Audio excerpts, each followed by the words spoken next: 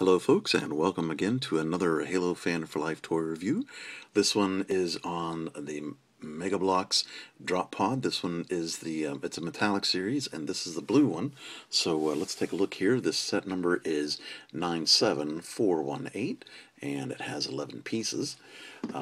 As I showed in previous ones, they envelop the drop pod itself, which, by the way, is a two-piece mold, and it's not made out of blocks itself.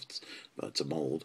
But anyways, it's surrounded by this little clear piece of plastic here to keep the mold intact while it's on the shelf. So let's go ahead and take this off.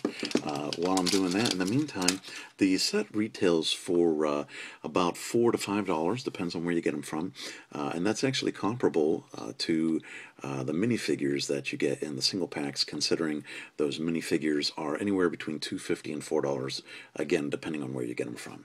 Okay, so let's take a look at what we get inside. All right, so first of all, this comes apart, just clicks off like that.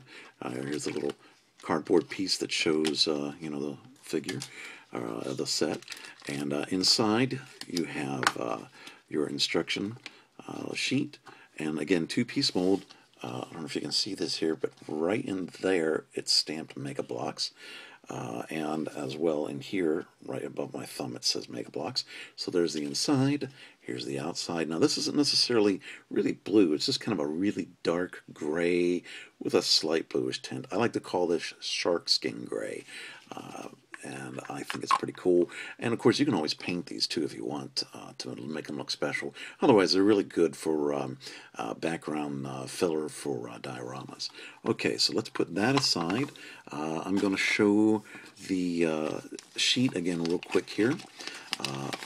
On one side, you have all four of the metallic series drop pods, and on the back, not really much of an instruction sheet. It just shows how the figure comes together, as this is really just a figure and a weapon and such.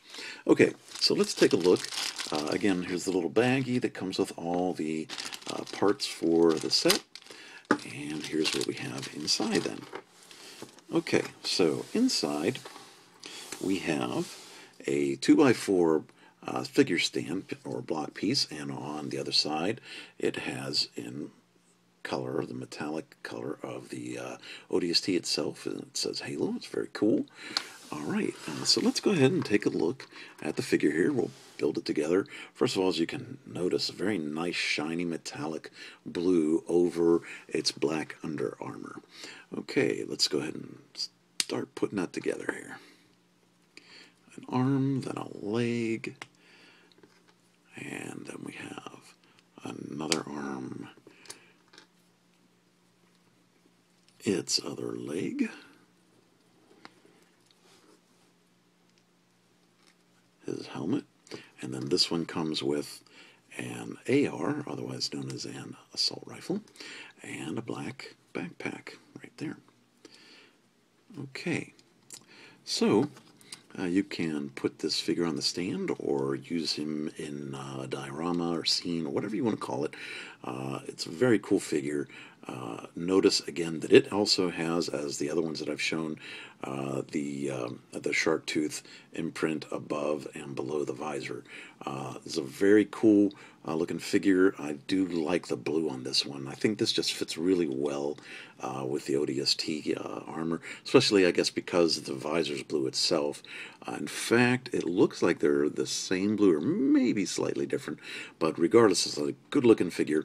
The first one that I reviewed was the silver one, and it also had the black under armor, but the second one that I reviewed, which was the red one, more like a copper color, it had a dark gray under armor.